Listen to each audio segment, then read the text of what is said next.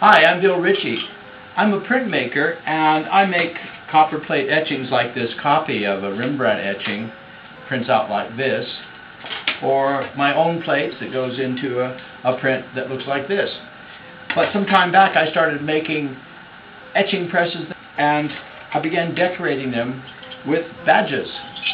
And I'm going to show you in the next few minutes how I make those badges. I like to use Adobe Illustrator to create the design, and I reflect it left for right so it reads wrong. For my silicone-coated paper, I could use this circuit board thermal paper. I more often use the shipping label stock from Avery. I tear off the shipping label and throw that away. Now I have a sheet of silicone-coated paper, and that's the side I'll print on. It's a shiny side.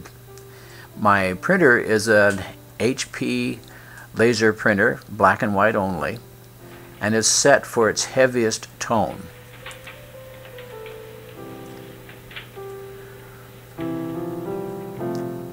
I'll trim that down for a kind of book, make a little kind of a book, and the plate will be inserted in this little booklet.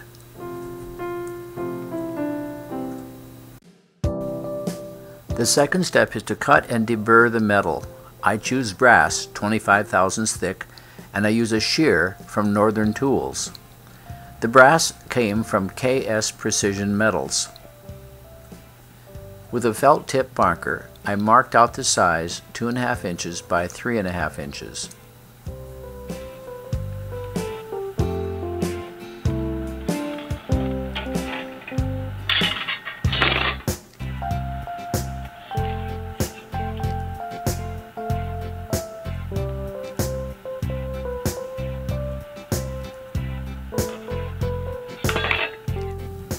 Cutting leaves a burr along the edge.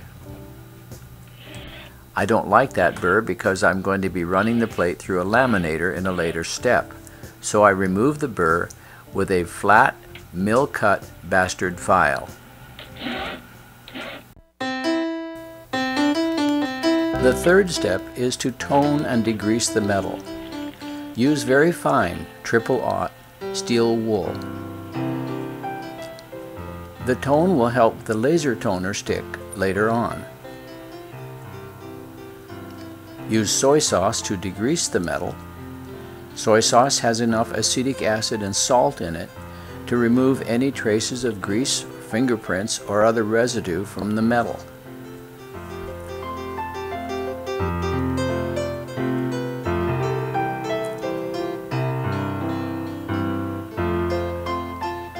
Finally, rinse the metal of all soy sauce. Otherwise, the soy sauce will prevent the laser toner from sticking to the metal. Speed up the drying with a hair dryer or a heat gun.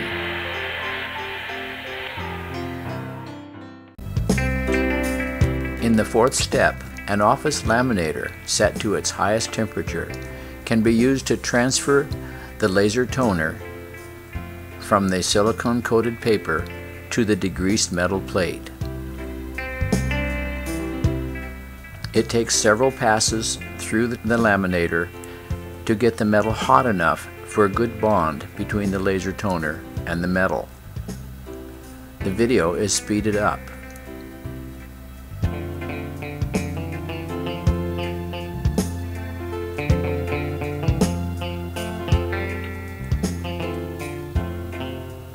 When it's cool, the silicone-coated paper can be peeled back and discarded.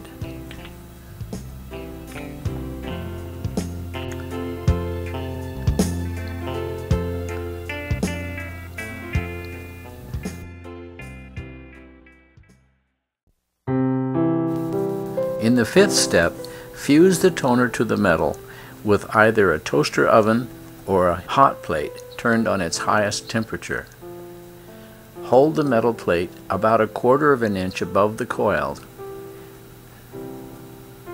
Move it constantly, and don't allow the plate to touch the coil or it will heat too much in one spot.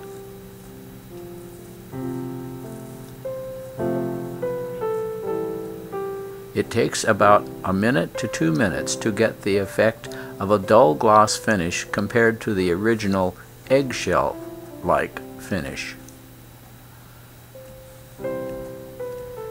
After up to 2 minutes, a little smoke might appear, and then it's time to take it off the burner and cool it. Study the image for flaws that can be touched up in the next step. Fused laser toner is an acid resist. Asphaltum and rosin are also acid resists. In the sixth step, I use liquid universal etching ground as a stop out. You can also use alcohol rosin-based stop out. To conserve my acid mordant, which is ferric chloride, I stop out areas I don't want to waste etching. In an earlier stage, I detected a flaw. It can be traced back to a spot of laser toner which didn't fuse to the metal, and that spot has to be stopped out too with a fine-tip brush. Having used asphaltum for a stop out, I clean my brush with naphtha. If I had used rosin-based stop out, I'd use alcohol.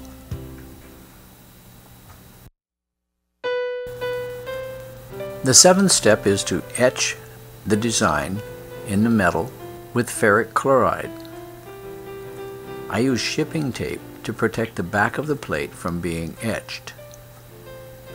Ferric chloride requires that you etch the plate upside down or standing on its edge. I use a long piece of shipping tape with the ends tucked over so it won't stick to my fingers.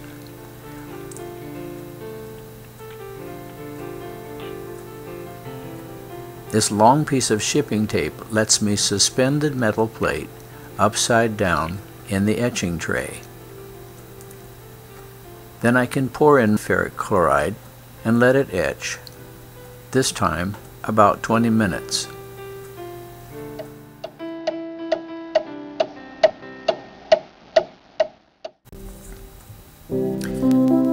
The eighth step is to add aquatint for texture.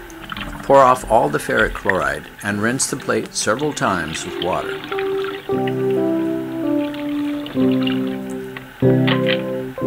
Blot the plate dry, speed the drying with a hair dryer or a heat gun, and with a photographer's loupe, check the depth of the etch. Remove the plastic backing and shake up the aquatint box, which contains rosin dust. Hold the plate in the box for about 5 seconds. This will give about 50% coverage. The rosin has to be fused to the plate. To melt the rosin dust, use a hot plate and hold the plate about 1/4 of an inch over the coils for 45 seconds to a minute until the rosin is fused. In the ninth step, I etch the plate a second time for the aquatint. I protect the back with plastic shipping tape, suspend the plate in the etching tray, immerse it in ferric chloride for about 20 minutes. Then I pour off the ferric chloride, rinse the plate in plenty of water, and then with a photographer's loupe and a raking light, I can see the texture left by the dots of rosin. I clean the plate with lacquer thinner under lots of ventilation for safety and remove all the laser toner and stop outs, and I buff the plate on a buffing wheel. Now I can mark it, ready for cutting it apart to make the badges.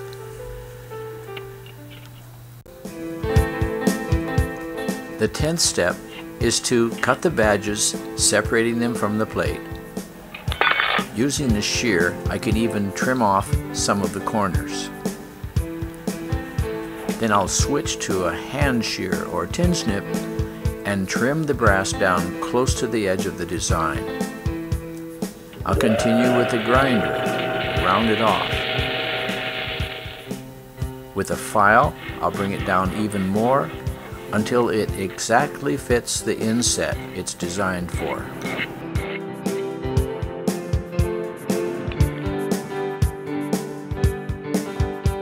The last step is to work a little bit of etching ink into the aqua-tinted details and thus bring out the design most clearly.